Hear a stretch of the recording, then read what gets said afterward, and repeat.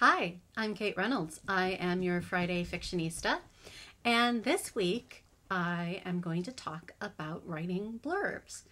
If you are writing a book, this is going to be something that you inevitably will have to do. And if you have written a book and you are in the process of submitting it, you will have already started this agonizing process that will be repeated many, many, many times during the lovely path to publication and afterwards. Oh yes, it doesn't stop.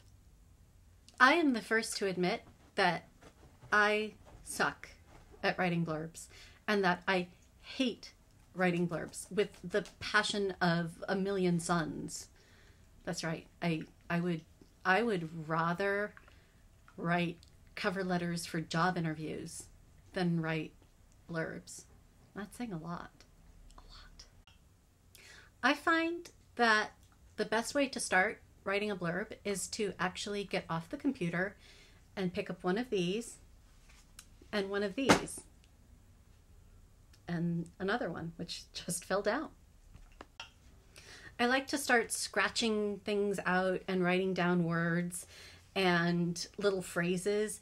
Somehow it doesn't feel quite as formal as typing it does. When I type something for a blurb, it feels very committed and serious, like, you know, we've moved on to the monogamous phase of our relationship.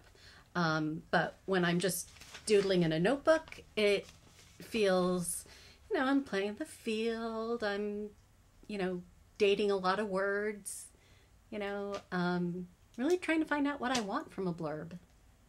It's hard these days.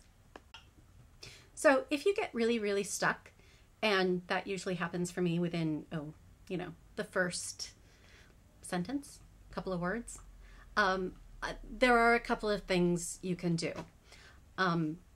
One is Pinterest. Go to Pinterest and actually you can check out my Pinterest board, Cait Ray Love, and I'll put the address in the credits.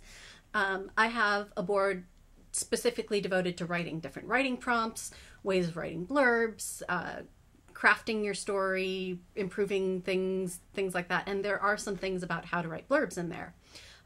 There's also tons of pieces of blog posts and advice that are posted on Pinterest, and it's a really easy way to find those posts. The next thing that you can do is talk to somebody.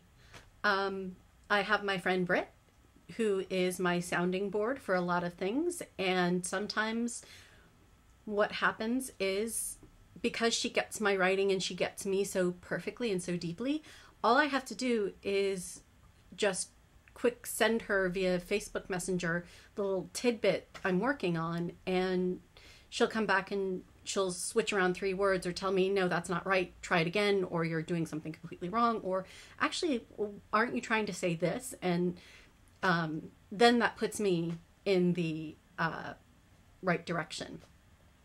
The third option is get over the blank page. So what you really want to do is, the hardest thing to do is to write from a perfectly blank page. So sometimes I literally will close my eyes and just type 3 or 4 really awful, crappy sentences. It doesn't even matter.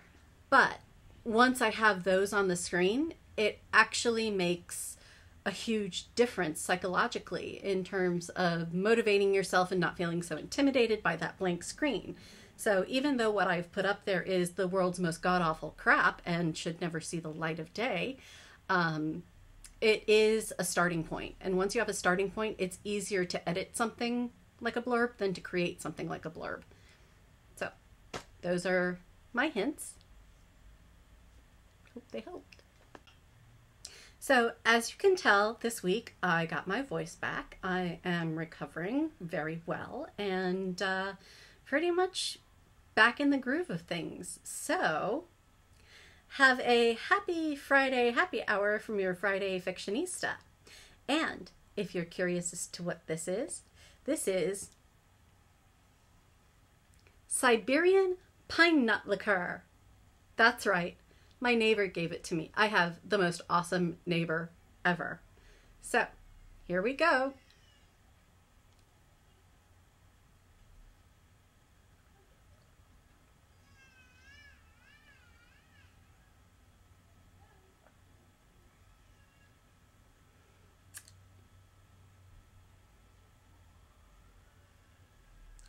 It's delicious. Yeah, so I added in some chocolate liqueur to see if that'll help.